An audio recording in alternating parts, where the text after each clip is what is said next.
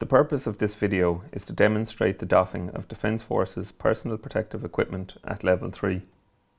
This video will demonstrate the doffing of a Type 2R face mask with integrated visor and ear loops. Due to fatigue and degradation to users whilst wearing PPE, it is recommended to conduct doffing under the supervision of a PPE monitor in order to avoid mistakes in the doffing process. Doffing should be done in a controlled and methodical manner in order to avoid self-contamination. After you leave the clinical area, enter the doffing or orange zone. Step into the foot bath for 1 minute. If there is a PPE monitor, they will time this for you. The foot bath should contain 0.5% bleach solution, which is 1 to 2 centimeters in depth. If foot baths are not available, step onto incontinence sheets or mats and spray each sole thoroughly using a spray bottle. If outside, use a knapsack sprayer containing 0.5% bleach solution. Use the spray bottle to carefully spray the front, sides and back of the Wellingtons or boots. Avoid spraying bleach onto your scrubs or uniform trousers, as this will cause discoloration.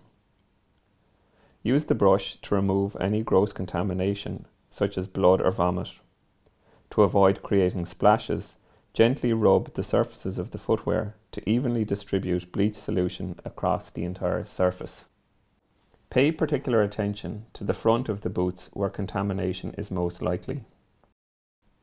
After 1 minute, step out of the foot bath onto an incontinence sheet or another suitable mat or surface. You will now carry out hand hygiene using the hand rub technique displayed. Decontaminate your outer gloves. If an automated alcohol gel dispenser is available, use this to assist in your doffing. Alternatively, if a PPE monitor is available, they will dispense alcohol gel directly to you. Both of these steps reduces the likelihood of hand contamination from having to repeatedly touch a pump dispenser. The next step is to remove the outer disposable plastic apron. Do not touch the front of the apron, which is where the most contamination is likely. To correctly remove the apron, break the neck loop and waist straps.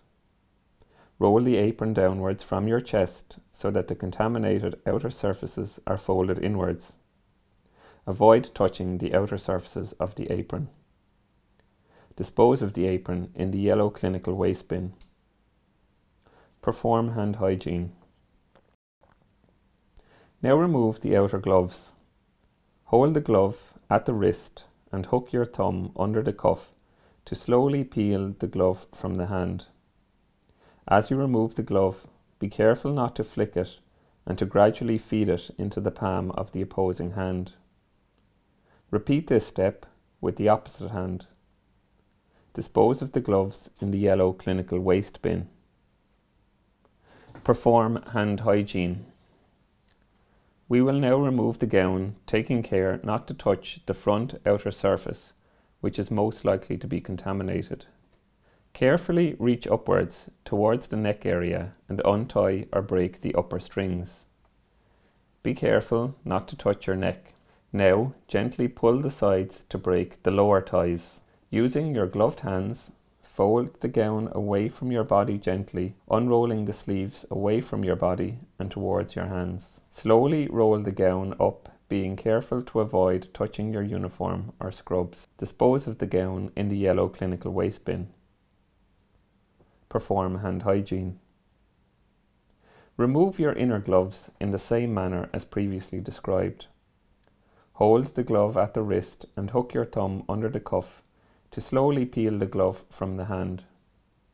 As you remove the glove, be careful not to flick it and to gradually feed it into the palm of the opposing hand. Repeat this step with the opposite hand. Dispose of the gloves in the yellow clinical waste bin. Now perform hand hygiene. We will now remove the mask with integrated visor and ear loops. Reach behind your ears and grasp each loop. Lift the mask upwards and away from the face, being careful not to touch the front of the mask. Discard the mask in the yellow clinical waste bin. Perform hand hygiene. We will now remove the footwear. Take a seat on the chair provided. Using the front instep of your left foot, loosen your right Wellington and vice versa. On the side nearest the green zone, remove this foot first from the Wellington. Place this foot into the corresponding croc, flip-flop or runner in the green zone. Repeat for the opposite foot.